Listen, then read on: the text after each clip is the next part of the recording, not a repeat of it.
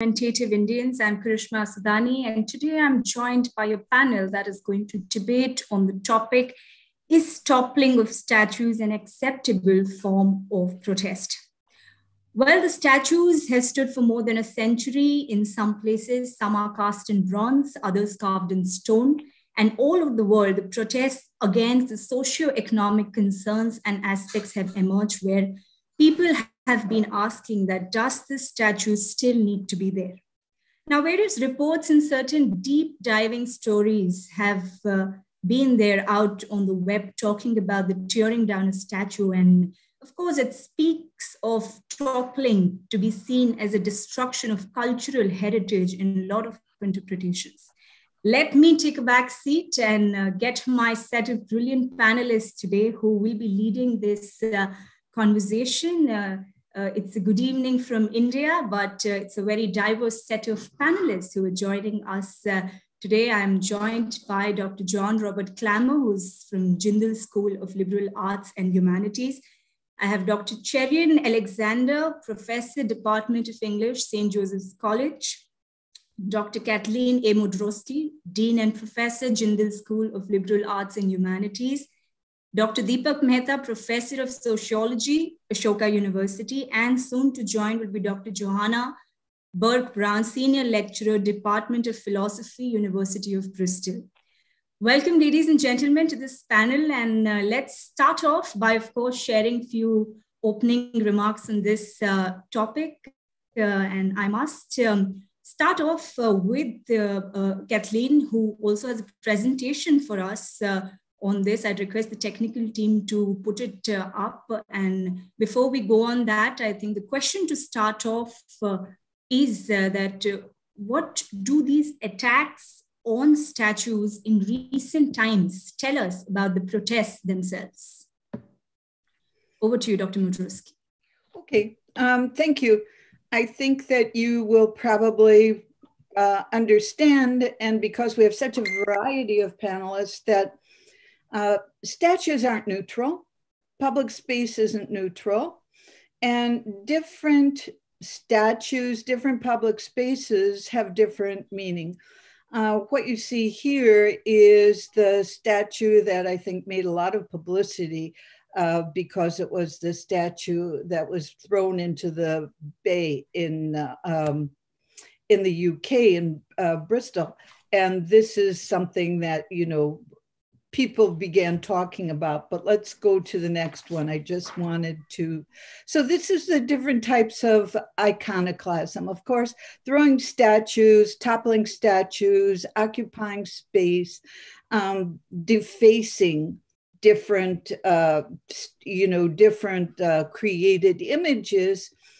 It has a way, it's a way of claiming symbolic space. It is a way of, it can be an act of political zeal, you know, showing that this is our energy, this is what's happening, this is what we're taking over. Outrage, and we certainly see outrage occurring in the Black Lives Matter. It has multiple meanings as well, but it's the way of going public, taking over a public place and signaling, the fourth point, signaling regime change, signaling that it's not going to be business as usual. We're not going to accept this anymore. Now, we can have the next slide, okay? So I wanted to go with some of the images that we all know about. I mean, we know that toppling statues is something that's occurred since Egyptian times and probably much earlier than that. This is an interesting case, is the Bamiyan Buddhas that were erected. They started the erection in 544, and in 2003, I think, or the Buddhas, 2001, were detonated by dynamite. So this was the Taliban that claimed responsibility for it. Now, this is where the public image comes into play. This is where toppling statues also is a way to gain the attention of the public.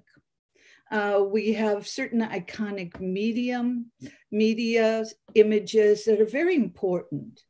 And it's one way for people who have not shown their position, have been considered voiceless, non-existent, to demonstrate who they are and what they are. David Harvey has said that public spaces are never neutral. Public spaces in general are patriarchal. They also eventually become the space where those who have taken over and control a certain group. So public space, and also about images, statues in public spaces, carry on the same meaning. I do want to say something interesting about the Bamiyan conflict, which probably everyone's aware of, but it had two different reasons were given. One was given by Mullah Omar, who said that when the Swedish, where the representative Rutala from the Taliban said it was in reaction to the Swedish delegation who came to Afghanistan and offered to put money into restoration of this site of Bamiyan, whereas the call had been to provide food and nourishment for the people of Afghanistan who were starving. On the other hand, Mullah Omar said that the Taliban had to destroy these statues in the name of Islam. Well, there are certain contradictions there too, but I'm not going to go into it. So what this really shows is that you can have multiple purposes for toppling statues. And the group that has the power to do it also is the group that's going to receive the publicity, be able to get their image put forward. Could we have the next one? Slide. Okay, I think everyone knows this one. It's the toppling of the statue of Saddam Hussein in Firdal Square in Baghdad, and this was 2003. This was right after the American troops came into Baghdad. The fights were still raging, and Saddam Hussein had set up these public images really all over the country. So on one hand, they were not definitely something that was accepted by the entire population. But this particular event underscored the power of media and the power of the press. And it also was a setup, whereas lots of different instances were taking place all over Baghdad, all over other places, where people were showing their joy at the destruction of the statues, the fall down of the government. They would also topple statues or start hitting statues with their shoes, etc. This particular event, which captured the public imagination because it was all over the press, was actually constructed. And it was set up with the assistance of the Army, the US Army there, and bringing in people from different areas of the city to help pull down the statue. And they couldn't do it. There are lots of photographs, if you've gone through it, of people trying to hack it down. It didn't happen. You can see the hack mark. But this is the one that made the press, and it also shows, I think, in a very important way, the symbolic value. So that the way the pictures are taken, the way that they're set up, is trying to say a message. It's the iconography of iconoclasm. I think I just have one more, and this is what's going on now in my own country. There are a lot of monuments that are left. This is the reaction to white supremacy, colonialism, and in the form of the Confederacy and the idealization of Confederate values. This Black Lives Matters program, though, can also be seen as anti-colonial. You can see in South America what's been happening in Peru and Bolivia. South Africa, of course, with the actions that were taken and the taking down of road statues, etc. So all the symbols of the life that came before are not being obliterated. I do not believe that toppling statues is a way of destroying history. I feel it's a way of claiming the space.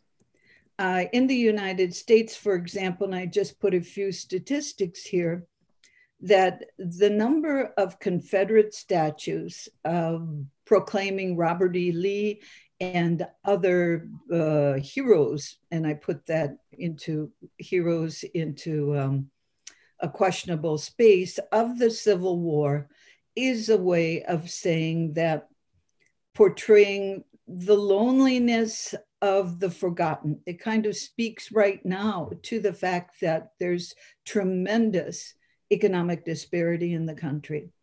So that you have a focal point with people in certain parts of the country looking at this lost Civil War, not really for the loss of the victory over slavery, but the fact that white people, white men especially, are losing their position of power in the country. Interestingly enough, while one would think many of the people who are working within the movements to preserve the Confederacy, to preserve these ideals, are middle-aged white people, white men especially. So this gives you an idea of who feels attacked by the reaction to the ongoing values, this struggle that is being fought in the United States for whose country is it, whose ideals are going to be valued. And of course, as many writers have said, statues, public places aren't neutral at all. And let's have the final slide, please. This is the removal of Robert E. Lee's statue in Charlottesville. This has been a site for a number of years now with people protesting. There have been white supremacist riots on the university campus. There also have been strong reactions to this movement and the idea that we want to occupy the space by the people who should be owning this space and not the white supremacists who are represented by the outside world. So this is when eventually this is a different solution. The government, after so many protests took place, this is, rather than toppling the statue, it was removed by the state government. This is what's happening more and more frequently, is a transformation of the space through also acquiescence on the part of local governments. And that means creating the space in a different image. And I'll show you one more slide, I'm sorry. Okay, this one I think is really interesting because it does really show a transformation of the space. You can see that the statue of Robert E. Lee has been completely covered with paint. The picture that you see there is the picture of George Floyd, and it is the person famous for being killed by the police, being strangled. And Black Lives Matter really took off quite a bit before this, but this was the culmination. This event sparked the events where, again, the question of toppling the statues is also kind of a signal, a very important signal that things are changing. We're not going to be taking it anymore.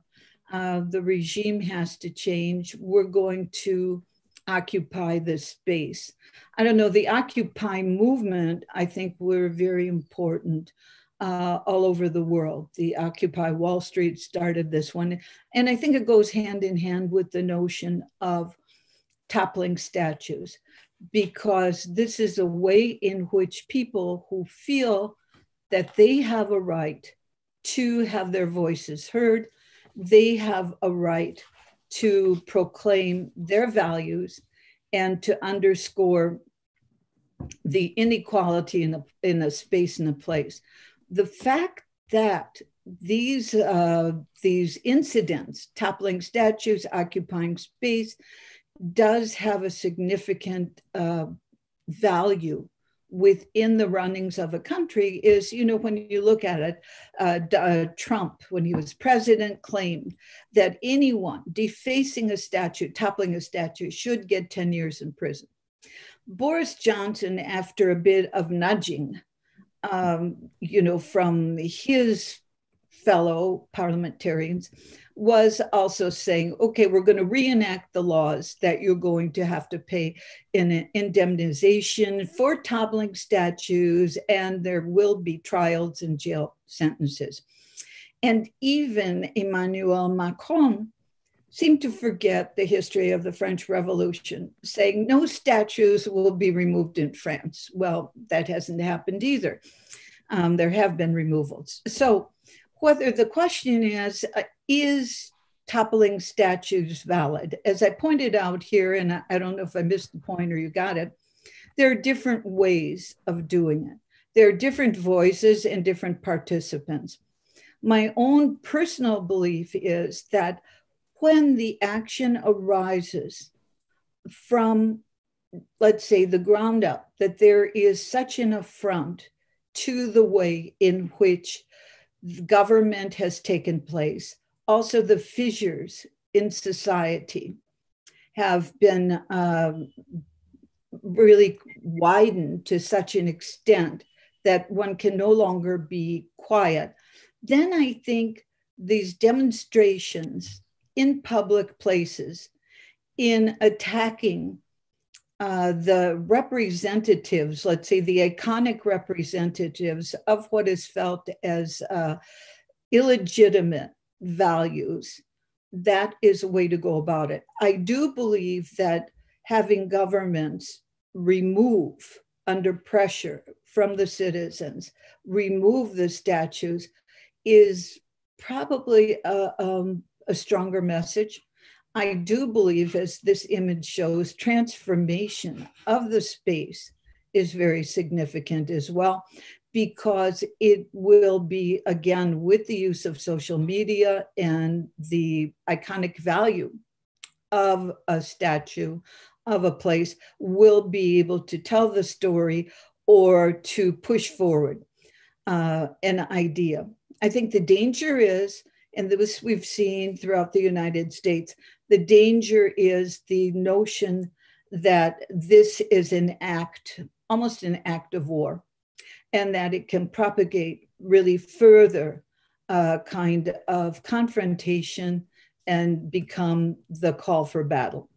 Okay, so those are, I don't know if I've gone way over my time.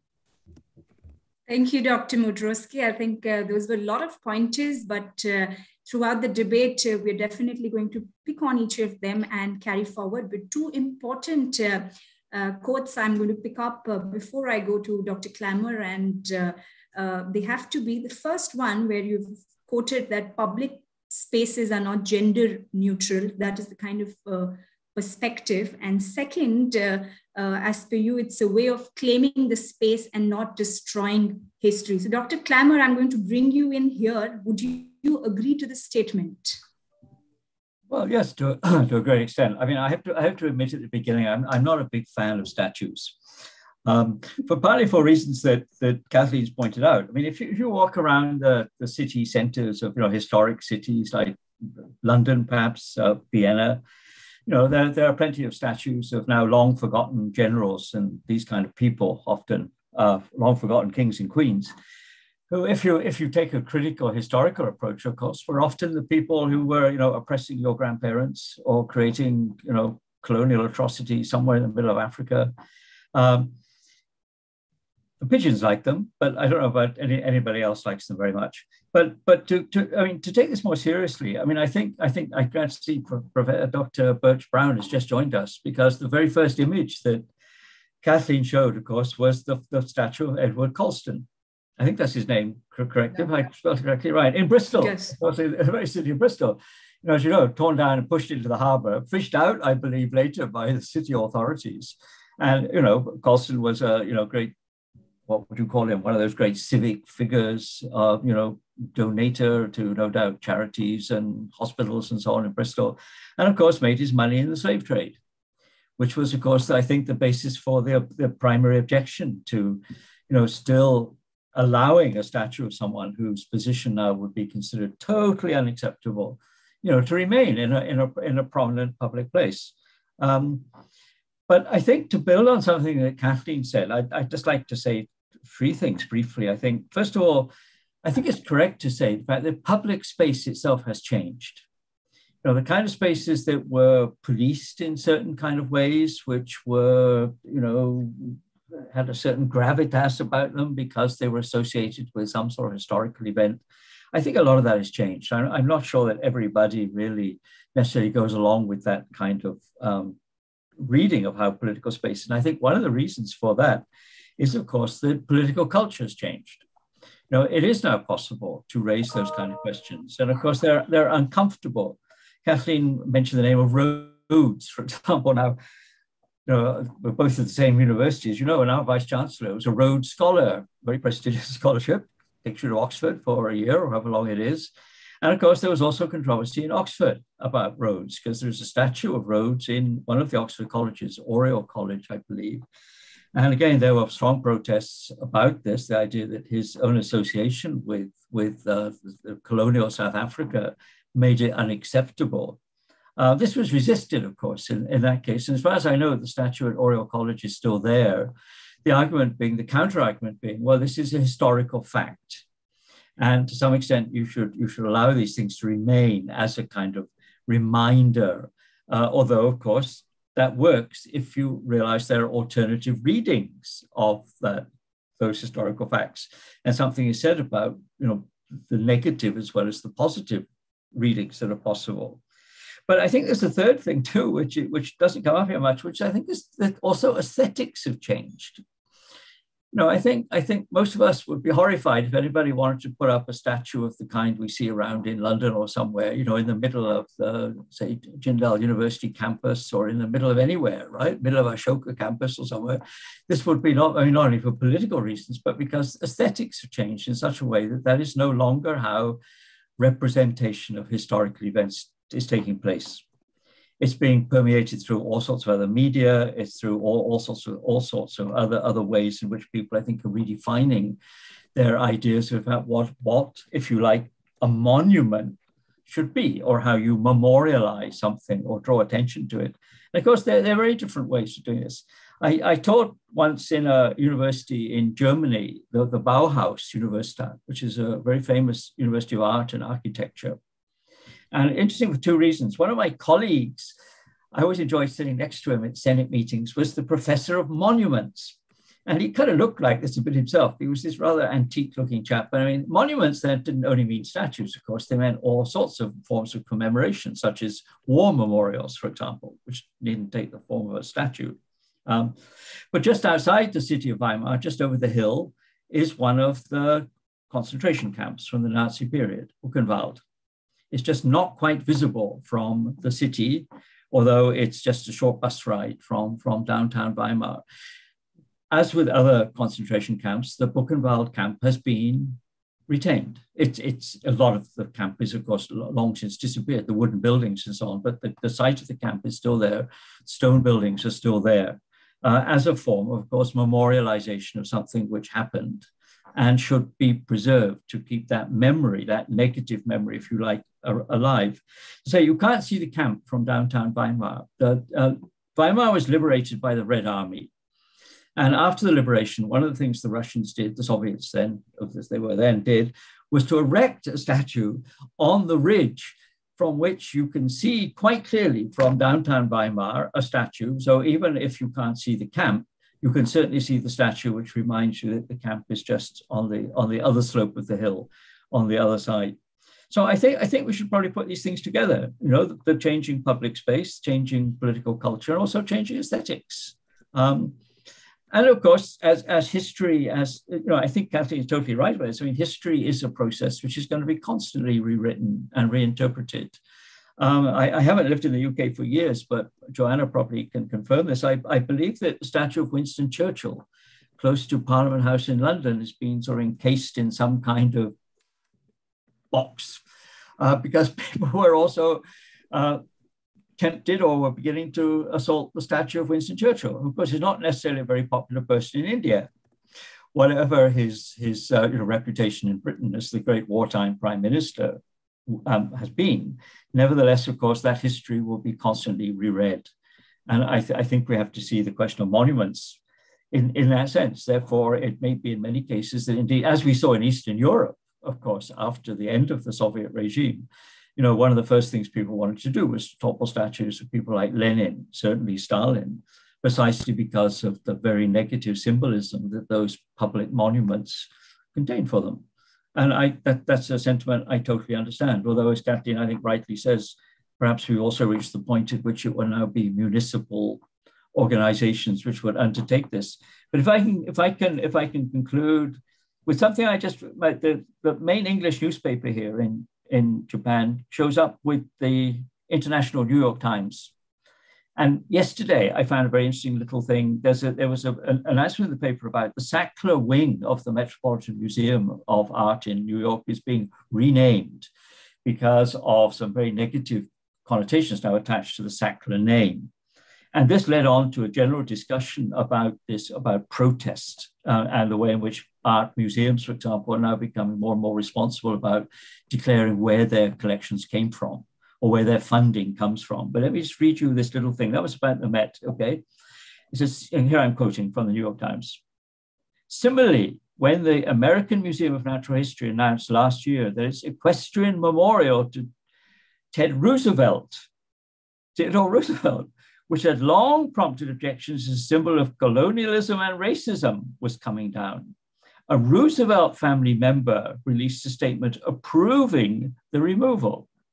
The statue is heading to a presidential library in North Dakota as a long-term loan from New York City. So again, I didn't understand that Teddy Roosevelt had such negative connotations for some people, but apparently he's not being destroyed. He's being moved to North Dakota, where I don't think he'd be seen very much. But I rather like this idea that he's on loan in perpetuity, probably to the North Dakotans. I hope they can enjoy the statue. Okay, let me stop there. Thanks so much. Thank you, Dr. Clammer. Again, interesting points raised, especially on the part where you said that the settings have changed, the aesthetics have changed, and that's the conventional norm. The change is of course, something that is constant. I'm going to welcome Joanna Burke-Brown. She's joined us here, and let me go to you to get your remarks on this, especially, you know, there's this general perspective that is being seen is that people rebel against the ideas represented by these statues. So according to you, and to get your word on it, are there other aspects of tearing the statue down that people, you know, may not immediately understand or consider? Yeah, I think that's a great question. First of all, I'm so sorry for arriving late. I miscalculated the time difference. I'm very embarrassed. Thank you for having me and join you a bit late. So I got involved in the debates around Colston in 2016 or so here in Bristol. So I've been in that conversation for many years. And when I first got interested in this, it seemed to me completely obvious that the great big concert venue in Bristol, the Colston Hall, should be renamed. I couldn't understand I thought if you're opposed to that, you have to be a raging racist. Like, why on earth would you want to go and enjoy your favorite music in a venue named after somebody who is involved in, you know, significantly involved in organizing transatlantic slavery? That's it seemed unthinkable. And so it seemed very, very obvious to me at first that was the right thing to do. And it was only really over a period of years of listening very, very carefully to what people were saying on different sides that I started to see some of the nuances a little bit more around how people are impacted by those changes. It's going to be very different country to country and situation to situation. But here in Bristol, lots and lots of people grew up with Colston as a kind of a local identifier, so it was associated with these schools that people aspired to go to, and they went to them, and then they called themselves Old Colstonians, and they were Colston's girls, and people who'd spent 8 decades feeling a sense of pride and identity in being a Colston's girl, that was associated for them with all of these positive values of charity and goodness and paternalistic attitudes. But I guess what I began to gradually see was that there are these innocent parts of people's identities that get caught in the crossfire of these debates. Parts of people's identities that are about having had your first kiss at Colston Hall, or seeing, the Rolling Stones play there, and that you're playing a concert as a child there, and all these memories and associations. And people feel like there's a rug being pulled out from under them that they didn't even know they were standing on. And so there's just this kind of really, really very powerful associations. And sometimes they're very irrational as well. Like, just because we're not very rational people, are we? Like, human beings, we're very associational. And so speaking with some people in Bristol, there's a sense amongst, I don't know. Like, I've chatted with people who've said, all this stuff around Colston makes me feel so upset because I've spent my whole life working in the Muller residential home.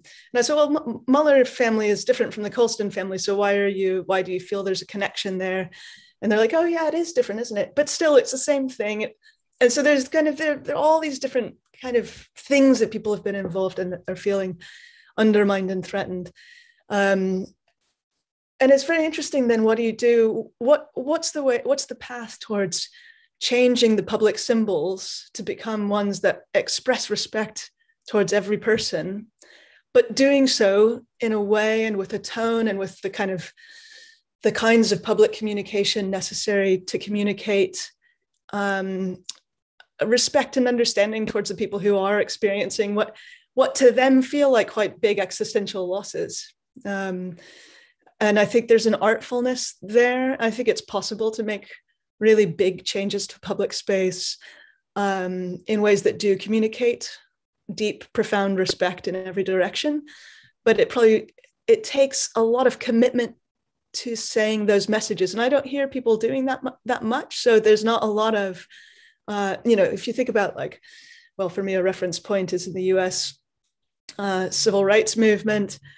People who are doing the boycotts and the sit-ins, they were constantly every day saying, I love you whether you agree with me or not. I'm taking this stance. I'm not going to do this anymore. I'm withdrawing my cooperation, but I love you. And you can't change that. I'm going to continue to express this fundamental respect and love. And we're too bashful to say that anymore. Or we're too angry. So I think we should move away from this kind of emotional language of outrage as the main tenor of things. I think there's a space for that, but I think there's a possibility to do really, really positive changes that are expressive of respect. And I guess I'll just say one other thing with that. I've been in the role of co-chairing the Bristol History Commission, which was set up by the mayor of Bristol after the Colston statue came down, to help the city. And the remit was to help the city understand where we've come from so we can better decide where we are going to go. So it's it's kind of a public pedagogy remit. But one of the things that we've done is to help curate the display of the Colston statue now in the Bristol Museum, the Imshed Museum. So we've taken the statue, put it into the Imshed Museum, and now for people to come and look at it, and done a big consultation survey. We've had 14,000 people reply about what should happen with the Colston statue, with the plinth, etc. This is the biggest survey the local council has ever done. Phenomenal response, and we'll be announcing results from that in January. But the piece of that curation that I'm most proud of myself and that I really focused on was, how do you respectfully shape the space immediately around the statue? So that what the initial draft of that exhibit had projected on the wall this huge projection of the figures of the scenes from the day of the toppling. So the protesters. So that was kind of projected on the wall right up behind the statue. And that would have been very powerful and evocative for anybody who was there on the day, who felt strongly in favor of that. They might have felt very uplifted. But for all the people that I have just been describing, who have those attachments to Colston and who haven't let go of that sense of this kind of associations that are probably quite deep, it could have just been so painful to see what would have been quite a triumphalist way of presenting him. So in the end, I argued for quite a neutral space around him. So just a blank wall immediately around him. You've got information elsewhere in the exhibit about the Black Lives Matter protests and placards and stuff, but immediately over him, a blank wall onto which we projected these three-part dialogues. So the three-part dialogues, one of them you'd have like a line that comes up that says, I felt euphoric when the statue came down. And then another line that says, comes up and says, really? I felt horrified. And then the first one comes up again and says, for me, it was like a great weight lifted. And then a rhetorical question that said, how did you feel when the statue came down? And then there are like a bunch of these different dialogues, each having a look at something about the question, presenting different views and starting and ending with different voices. So it's not always one side or the other that gets the kind of final say. And then handing it back over to the viewer to think for themselves about whether we can come together over political difference, about what's our role in these conversations. And I think that's an example of how you can present different views with a kind of handing it back to people, and it's something that communicates respect across difference and an okayness with kind of having that diversity of views that we do currently have, at least in the UK. Thank you, Dr. Brown. I'm going to quickly go to Dr. Mehta, and this is more of a perspective again coming in, that there's a reflexive instinct in the academy for a long time that has been to preserve anything that can teach us more about history. Is it something? Is that the case? Why there is so much focus on preserving these sculptures and idols and statues? Oh, yes, absolutely. I think that's in a sense, the remit of professional historians and in a sense of social scientists. But, I'm completely in agreement with the three, with Joanna, with John, and Kathleen in their opinions. It just seems to me that, I'm asking myself, when I think about statues, what exactly do I mean by this particular term? What sorts of, if you want, discursive fields, or what sorts of areas does it occupy? And it seems to me that, at least in the case of India, and I'm speaking specifically in relation to India, it's very difficult to sort of mark such a sharp distinguishing line between a statue, a name, and a monument. I think they blur into each other. Now, there are various sorts of actors that are involved in this. Mainly, it seems to me that the state is a very powerful actor in iconoclasm. And it sort of breaks down these sorts of statues. So what do statues do, in a manner of speaking for myself? I think that they have a very powerful commemorative function. They're almost like the name. They're almost like, to use a bad term, they are like rigid designators. They fix you. And it's a certain kind of freezing of time that happens when you begin to think through the notion of what a statue is and what a statue is doing and so on. And in a sense, when you get, say, upsurges, either state orchestrated or from the point of view of civil society, It's an attempt to break that encrusted temporality that is built into statues. And I think that's something that happens. But there are two sorts of contrasting views, or if you want, contrasting perspectives that are involved when you begin to think about the disruption of statues. Both of them in very powerful ways pointing to a notion of history. Incidentally, in our country, it's far easier to change the past than to live in the present. It happens all the time. That's something that is happening even as we speak. But there seems to me to be two sorts of contrasting opinions as far as two contrasting perspectives to how we begin to think of this past and the pastness of this past. You can either adopt a position of, as I think professional historians do, of thinking of the past in terms of a reflective attitude, of learning about it, of trying to develop documents, of critiquing it, and so on. Now, that is, in a sense, a dry academic discourse, and it really doesn't move into public society and public spaces and so on. But there is another and much more powerful way of thinking of the past, and this is restorative. The past is restorative, that you are going to address the ills of the past. And one of the ways of addressing the ills of the past is to obliterate it. Now, obviously, this can't be done. We know that, but there is this attempt. And I think that, in a sense, regimes which try to move towards the obliteration of the past are not coincidentally also authoritarian regimes. I mean, that's something that one finds all the time. So, I know that in other parts of the world, and especially in South Africa and in Atlanta and so on, there has been a really powerful upsurge of civil groups to reclaim a certain kind of past and to make sure that the wounds of the past are then recognized and made visible. In the case of places like Giza Park in Turkey or in India, or even in Tahrir Square, if you begin to look at what happens over there, the interesting thing about Tahrir Square is that first it's a completely empty space. It's an open space. And after it's cleared, then it becomes monumentalized. And the state actually produces monuments over there. So you'll get, a peculiar way of how you begin to address certain sorts of movements that actually sometimes it is in the interest of the state to produce certain sorts of monuments. They may be torn down later. That's a different matter. But, there is a very complicated kind of way by which one begins to think of how is public space going to be occupied and reoccupied.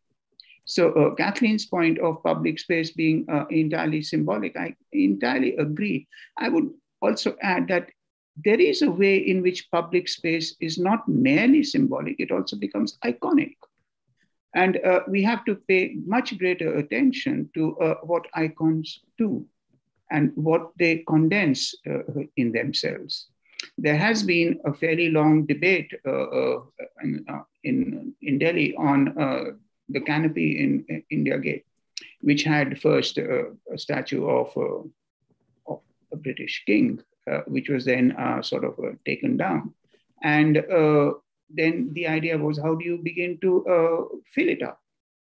And do you put the statue of Gandhi over there? And I thought that the decision was to leave it empty and to leave it an open space. And I think in a strange way, that sort of open space became hugely iconic. It just became a symbol of, in a sense, of freedom. And that's I think, really interesting. So sometimes when public space is evacuated of statues, it also shows to us the possibilities of freedom. I'll just stop over there. That's all I have to say. Thank you. Thank you very much, Dr. Mehta. I'm going to open this debate and bring in Dr. Cherry and Alexander to comment on where exactly the analogy lies. Interesting pointers given by all of you. Dr. Alexander, you have to take this stance where the debate lies? Is it history versus values, or like Dr. Mehta also pointed out, is it an expression of democratic protest versus the lawlessness?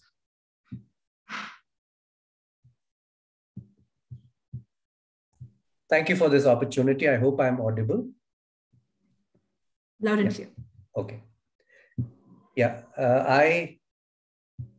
first of all, a shout out to John Clammer. You had been only a name for me. I edited a book which had your essays from People Tree, Ecocultural Resources for Sustainable Societies. Hi. Right. Sorry for that personal note. Now, the thing is, I think that in this debate so far, we've looked at it from both sides, and there's been a hesitancy to come down very heavily against one side or on one side, but to realize the complexity of the situation, that history is ambiguous always. I'm reminded of a line from the critic Walter Benjamin, who said that there is no document of civilization which is not at the same time a document of barbarism. There is no document of civilization that is at the same time, that is not at the same time a document of barbarism, which means that the more carefully we look at the past, the more complex the past becomes. And even the things that we think of as absolutely wonderful and praiseworthy will have blemishes. So there's nothing that is totally free of that. So I think an awareness of that should probably inform debates about this. One can understand the sentiment, one can understand the outrage, as the previous speakers have mentioned. One can understand the need to revisit the past and to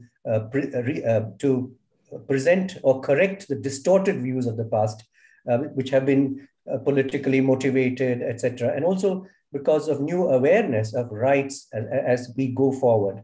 The thing about it is that when you look back at history, whether it's India or whether it's Africa or whether it's Europe or America, until maybe the French Revolution and until the American Republic, the concept was actually might was right. Might was indeed right for large periods of history. And many of the people we praise, as heroes, whose statues we still have. Like, for example, we are a democracy. The question is, we have statues of kings. In Karnataka, we have statues of, now they were enlightened rulers, no doubt, but they were autocrats, to a significant extent. So do we accept that value now that we are democrats? Now that we are democratic in spirit. So the thing is that there are these ambiguities and we've got to deal with them. Now, let me just start on a personal, I have my 5 minutes, I hope. I'll try and wrap up as soon as I can. Somewhere in early 1990, late 1990 perhaps, I saw over and over again in the newspaper the sentiment expressed by those who wanted Babri Masjid to be pulled down. And they used a particular expression. They said, it's a monument of national shame. It's a monument of national shame. Now, the thing is, I just began to wonder, once you start labeling things like that, a monument of national shame, where will you stop? Because in that case, then would you consider, because the reason it was called a monument of national shame was because it was built by a foreigner from another religion or whatever. And there was a suspicion that it was built over after demolishing something. A similar suspicion was expressed about the Taj Mahal as well. So would you want to pull that down too as a monument of national shame? The British built the railway system in this country primarily to carry the loot from within the country to the ports. Will you pull that down too, calling that a monument of national shame? Where does this stop? It's a kind of infinite regress. And you can go all the way back to the past and you will always find that no matter how heroic or how noble some personage from the past is, you can always find faults and problems with it. So that's the issue. Now, the history of the iconoclasts, for example. Now, here again, we had looked at Bamiyan Buddha statues being pulled down. Now, earlier in Europe, also you had, when the Puritans came on the scene, they felt that all the crosses and statuary in the churches and the Gothic churches in England and so on were all idols. And they had to be pulled down because Christian worship had to be Spartan, and the Christian worship space had to be free of any distractions that might tempt you to invest your devotion on an idol instead of on the invisible God. And so the thing is, there's always been this conflict between visual cultures and verbal cultures. Somehow those who are cultures of the word say that God is abstract and invisible, and so on the other hand, those who feel that you need a visual aid to relate to the deity. So there's been this conflict throughout history in different parts of the world. And then again, the question of who will you honor? One man's terrorist can be another man's freedom fighter. One culture's terrorist could be another culture's freedom fighter. Now, the ambiguities go on and on. Look at the Columbus issue again. Now, the fact is that Columbus was hailed as the discoverer of America and all of that, but he was also a man who presided over one of the worst periods of genocide. The Taino Indians, for example, or the Caribs and the Arawaks and so on were massacred. Now, until very recently, American students were not told that in their history books about Columbus. Now, the fact that sometime back in Chicago, they wanted to pull down the statue of Columbus. The protesters did that, tried to do that. But the thing is this, wouldn't it, protests are wonderful, and it's good in that sense, correcting the ills of history. I would very much want, in my view, say, if I were to organize the protest, I would get people around the statue of Columbus, have an exhibition of all his atrocities, have it there for about maybe a week or so. And then, in a kind of relay kind of thing, post volunteers there from time to time to explain to guides that this man who's praised here also has this other side to him. He had this, or put a plaque there which shows both sides, that this man was, in one sense, an adventurous person, but in another sense, he was barbaric. Let visiting public see both sides. It can be a public education. There's also this whole question of the remembrance of the past. Milan Kundera once said, the struggle of man against power is the struggle of memory against forgetting, which is why some unpleasant things have to be kept there so that people can remember, recall, and the horrors of the past, so that those who forget the past are condemned to relive it. To repeat the mistakes of the past. So as a kind of warning sign, so that's why you have the Holocaust museums and so on. As a kid going to school, we go past the statues in Bangalore of Queen Victoria at one end of Covent Park and at King Edward at the other end of Covent Park. And just when you turned the corner, you had Mahatma Gandhi. The thing is this, that to say that you can pull them down because of the hatefulness of the colonial period is one thing. The statues were actually beautiful. There's an aesthetic side to it too.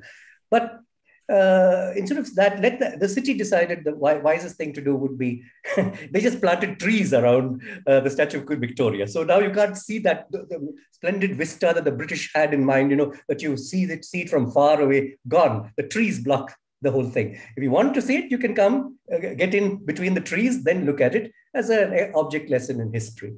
So I would close with that, and I would say, let's make these places of educational, where what we call complex places. That is, places where the complexity is restored, that both sides are given.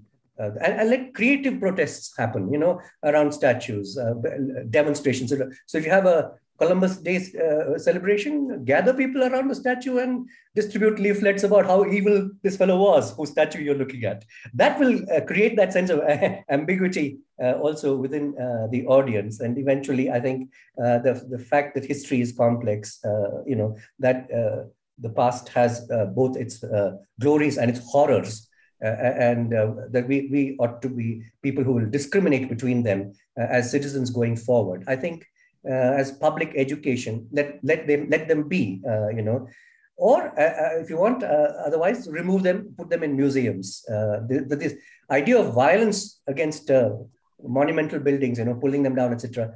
In the future, who you might, the hero of today might be pulled down tomorrow. So I think that's not the way to go. Thank you. Thank you, Dr. Alexander. I'd say a creative point that was made regarding this creative protest in the interpretation of public education. I just have a very contrary question to this. When you try and get this kind of, I'd say, universal scope where you present the for and against both, let's imagine that this is the statue and this is the good points and the bad points so that people have clarity. Who decides the right and the wrong? Because history is dynamic. Something that was right then is wrong now. What's right now will be wrong 10, 20 years later in the next decade. Yeah, is that a question to me? Yes, it is. Yeah, okay. Yeah, that's a difficult one because, sometimes you just have to allow history to unfold the way it is. And in fact, whether you like it or not, regimes are always going to make changes because they have power, enormous power. Or sometimes corporations have that power. I believe corporations are the biggest power wielders today, power without accountability to the ordinary citizen, accountability only to shareholders. They can call the shots on a whole lot of things, in fact. Public advertisements, for example, which are also, in a sense, a certain kind of statuary in public space in other forms. Many of these things ultimately, therefore, you'll have to watch how it flows, educate civil society. And so I'll give you one example. I was walking down the street the other day and I saw that there was this attempt to, you had, I think, Subhash Chandra Bose and you had Sardar Patel and you had, I think, Hedgewar.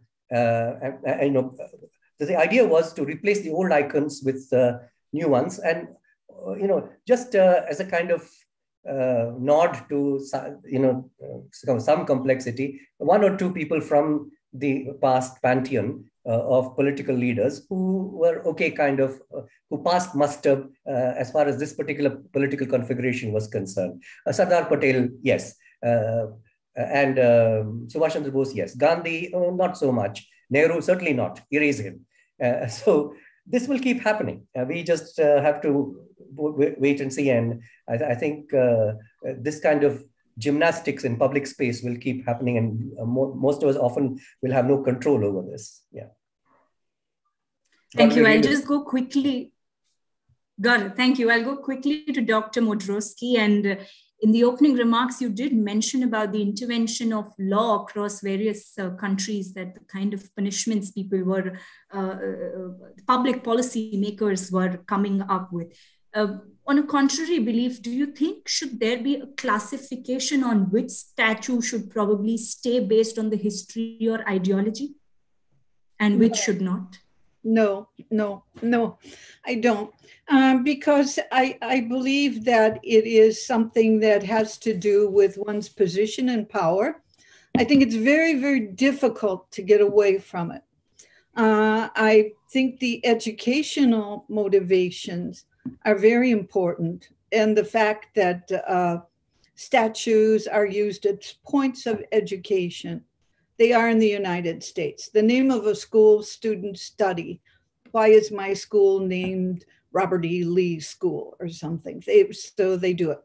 I believe that the type of punishment, it depends. What has happened, and this is an interesting point, is when, say, the fines or a jail sentence one has tried to impose, it becomes a point of protest in itself.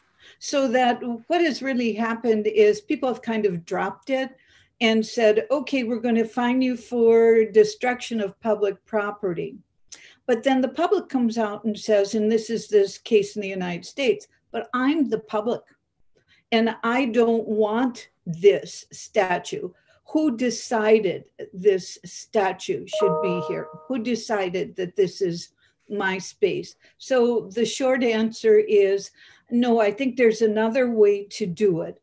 And I think that still orchestrating ways of education and expression also is not the answer, because oftentimes people who have the power, who are on the boards of museums and municipalities, often are in a position of power.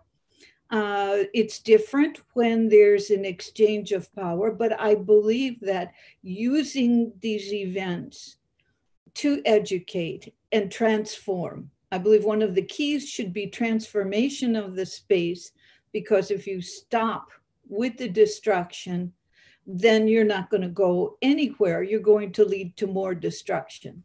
But if you allow for transformation, I think that's important. Thank you, Kathleen. I think the word transformation and education is the key that you are stressing. I'm going to go to Dr. Mehta here. And I was reading this BBC research article, and there's an interesting quote that I thought I'll pick up and maybe take your comments on it. I quote, it says, "Bringing down statues doesn't erase history, it makes us see it more clearly," unquote. Oh, yes, I think that actually it puts into relief that which the statue stood for. And, one has to ask oneself, what is achieved by an erasure? So if you are going to remove a statue, or by the way, if you're going to remove a monument, what is going to be achieved by it? Now, I think we live in times of Kali Yuga, and what's going to be achieved is only going to be more and more, in a sense, despair and pessimism. That's the sense that I have. And I take as my point really the destruction of the Babri on 6th December 1992. And that fundamentally, and that was a monument, that fundamentally altered the character of this republic. And there's no going back. There is no pre-Babri mode anyway available to us. So you have Babri, and if you are going to take the logic of that kind of destruction, then what you're going to find is an inexorable and inevitable movement towards Kashi and Mathura and so on and so forth. So, it's not going to achieve much. Now, yes, the Babri does not exist anymore in law now, or in as a material artifact. So where does it actually exist is what you have to ask yourself. And if you, we did a little survey and began to look at local Muslim societies in North India. The most important mosque is the Babri, but it doesn't exist. Now, what's the form of this existence? How does it incarnate itself? Now, this destruction incarnates itself only as an incredible and increasing oppression. I'm afraid that's what happens. So if you are going to go down the route of destroying statues, and you are going to actually say that, oh, well, actually the past has not been erased, absolutely right. In fact, what is going to happen is that the past is going to acquire a new kind of agency and a greater validity. That's what happens. That's the way in which it works. That's how I understand it. Got it. Dr. Clammer, in the beginning, you had mentioned that you're not really a big fan of statues, and so are many protesters around there who've, that is the very reason that they've been writing petitions and protesting, because they're not a fan of these statues and their ideologies either. Do you think that proper in place of laws and policies by the legal departments of countries when they're in proper format could actually hold down this break of war and violence? Oh, good question. I mean, the money, as in a way, as Professor Dr. Mehta is saying, I mean, memorialization can take various forms. And let me just introduce a slightly different aspect. I'm not sure it's a very good answer to your question, which is question of humor.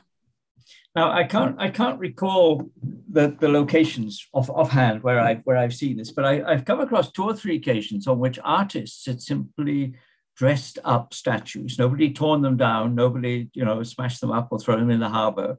And something as simple as a pair of dark glasses does wonders. I mean, if you really want to transform Queen Victoria, just put a pair of sunglasses on her statue, and it's totally different.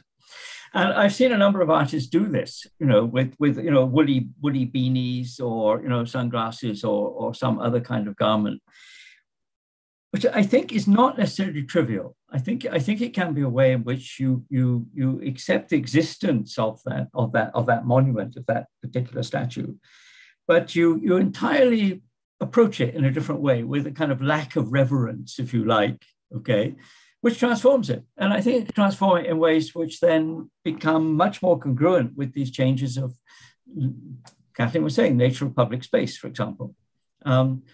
So the other question, I'm sure, again, is if that was also what you were implying, was that all these questions about decisions, who puts these things up and who puts these things down, who takes these things down. I think we have to accept now that almost always those questions become very intensely political. I mean, if you think about the issues about the design of the World Trade Center, if it's to be reconstructed, if so, in what form, or should it be nothing?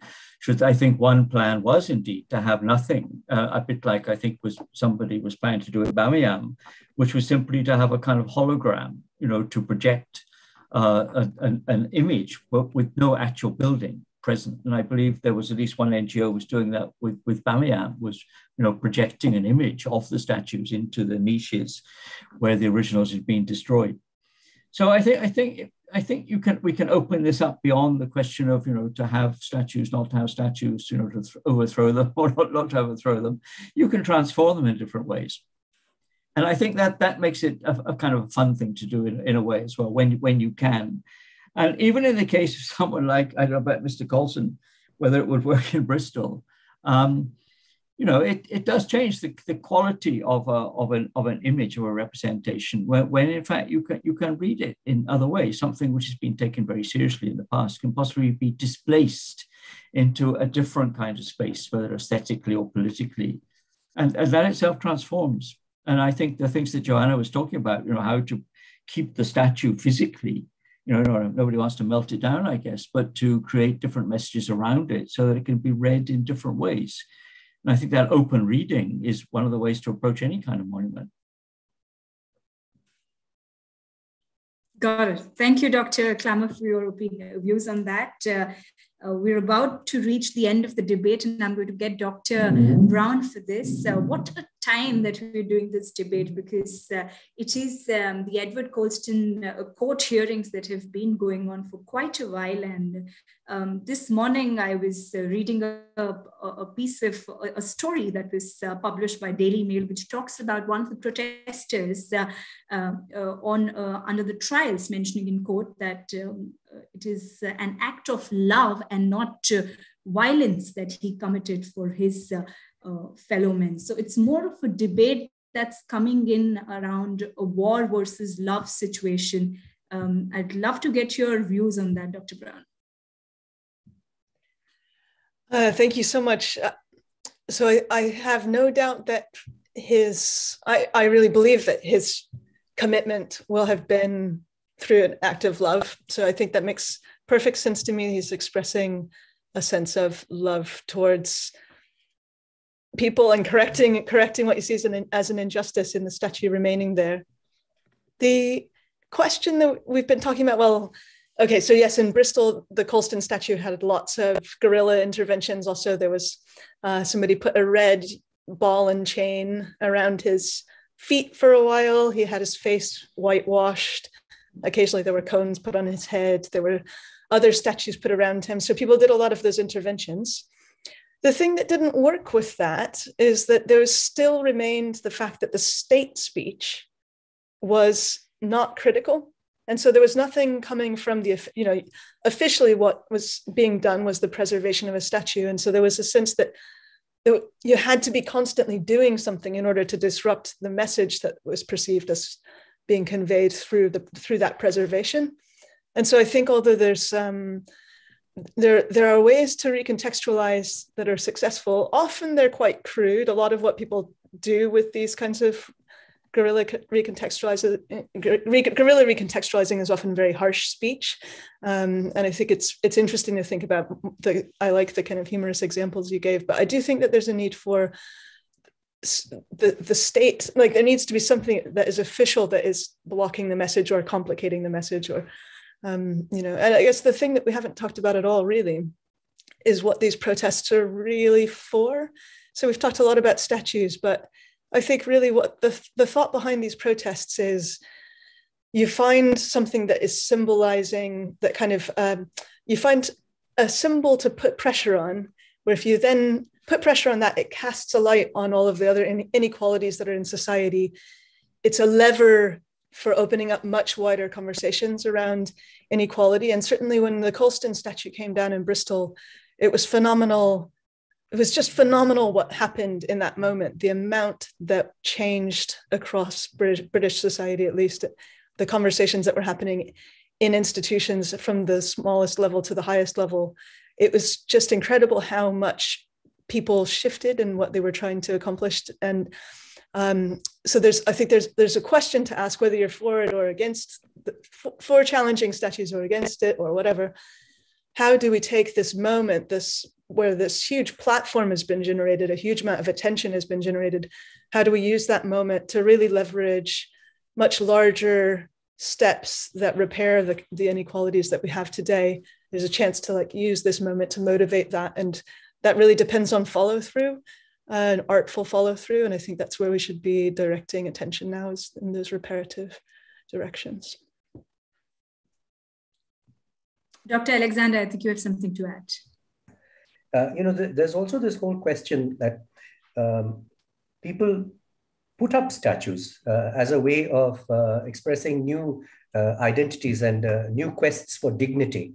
In India, for example, wherever you go, especially where there are Dalit people, groups living together, either in slums or living in small concentrated groups, you have a statue of Ambedkar.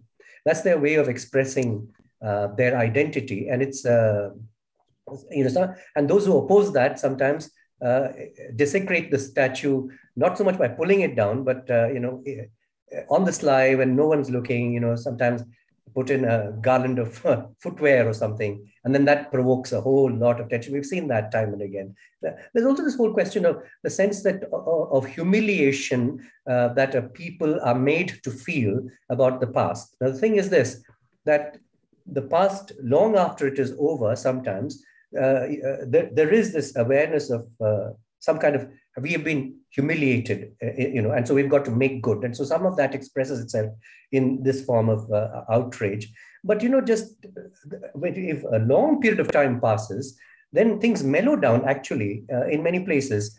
For example, in Britain, a good deal of the tourism, is directed at Roman monuments. The British were once humiliated by Roman rule, but they proudly show off the Roman monuments, and with very lovingly archaeologists dig up these things. So after a long period of time has passed, even the conquerors' material remains begin to become now so much a part of the landscape of the past, of history, and those sharp edges wear off with time. So I would think that that's inevitable and bound to happen. Thank you. I was just coming there because we're proceeding towards our concluding remarks, and in about a minute or two each, maybe let's all take a philosophical perspective and answer this question, that what purpose do statues serve, and how can these statue wars be avoided? Let's start with Dr. John Clammer.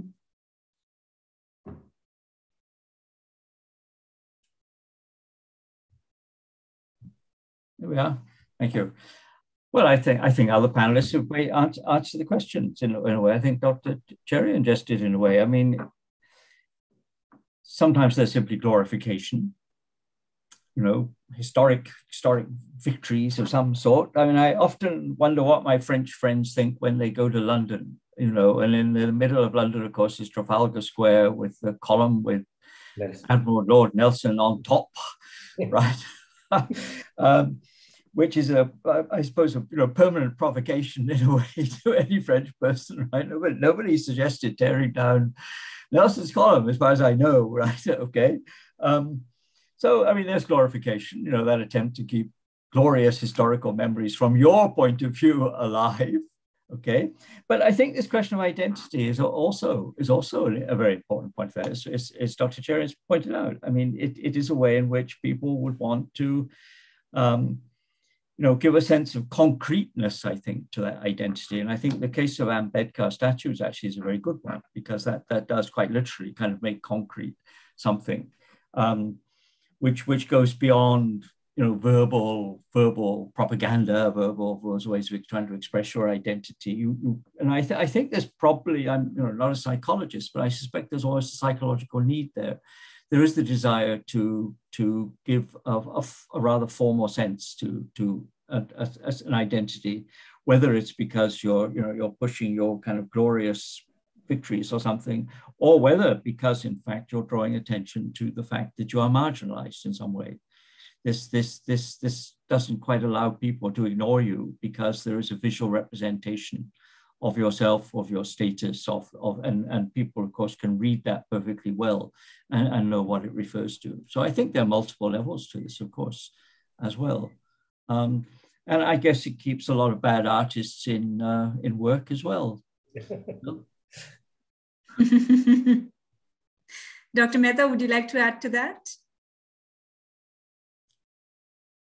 I agree entirely with what John is saying, that I'll just say that in addition to the commemorative function of statues, that they fix identity, they mark the past in a particular way, and so on, I think that sometimes statues are also signs of the great lie that we live. And statues also do that. So it's not merely about something that exists, but something one hopes existed, and I think that perhaps we could sort of also begin to think about the notion of the lie that is actually built into ideas of statues, because these personages were complicated. They were complex people, as Joanna has pointed out. They were complex. They were both great philanthropists, and they were engaged in slave trade, if you want, and so on. So how does one, what's the gloss that happens? I think there is a deliberate line that goes on over here, and that we all collectively agree to participate in the lie. I think sometimes that's what happens with statues. Right. Little word, because your point about the lie reminded me long time ago. I got to meet the famous French social theorist Jacques Derrida, who came to. I was on leave at that time, and I was in Oxford. He came to give a lecture, and the title of the lecture was "The State of the Lie and the Lie of the State." I thought that was a rather nice title, which summed up actually quite a lot of things we're talking about tonight. Sorry to interject that suddenly. But... No, I think that's a very good intervention.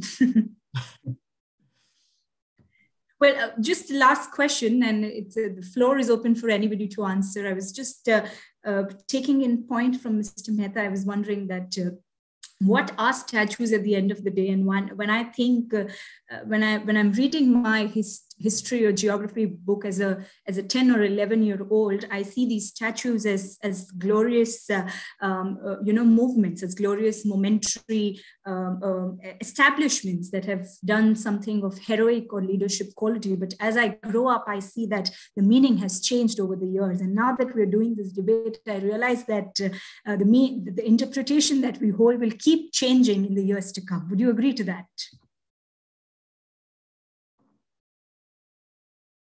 I would think so, because there are these other, we talk about the ambivalence of not just the past, but not just of movements, not just of institutions, but also of individuals, you see. So to give you another example, Alfred Nobel, who instituted the Nobel Prizes, nobody's going to protest. Very rarely do you find someone rejecting a Nobel Prize because of all that's involved, because the man invented dynamite.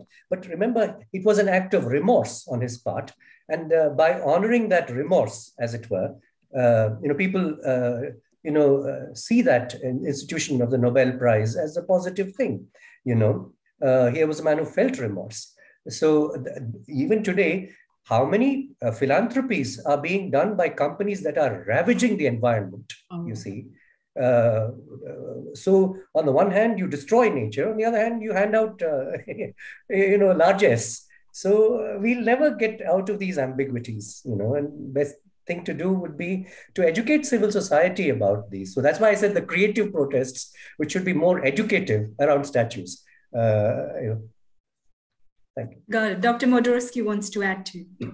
Yeah, I want to say that, the people who are, if you spoke about education in the schools, I have found, at least in the United States, the greater the entree into education, and by that I mean teachers, educators who are from the oppressed classes, the broader your reading of statues, of the things like the name of a school.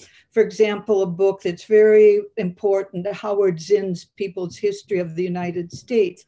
It's not an accident that it's been banned from many of the other schools that are really taken over by white supremacists. So I believe it's a process of transformation education. Just one little point is creating new spaces. I'm thinking of the mural artists and Basquiat, who took over, and Banksy has done it also in a way, taken over public spaces in a very different way, to the point that people in the metros of New York are very pleased to see their point of view, their class struggles that are expressed in murals.